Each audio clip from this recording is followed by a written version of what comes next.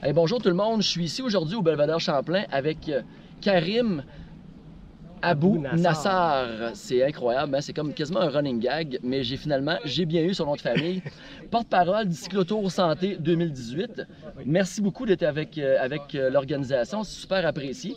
J'aimerais ça que tu nous expliques un peu c'est qui est Karim Abou Nassar.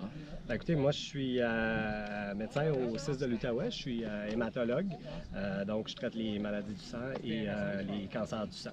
Ça fait 6 ans que je travaille au sein du CIS de l'Outaouais. Good.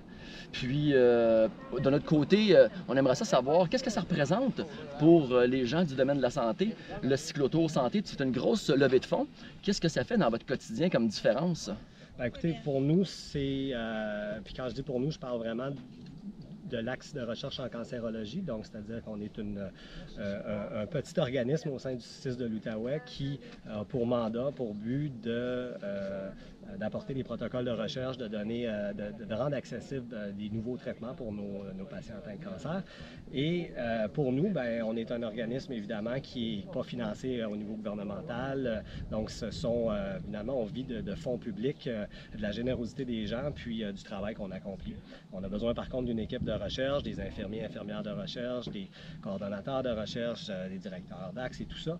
Donc, toute cette expertise-là, bien évidemment, ça prend des sous pour aller la chercher, pour la maintenir, pour maintenir les compétences. Donc, d'être associé au Cyclotour Santé Outaouais, pour nous, c'est une très grosse part de notre budget.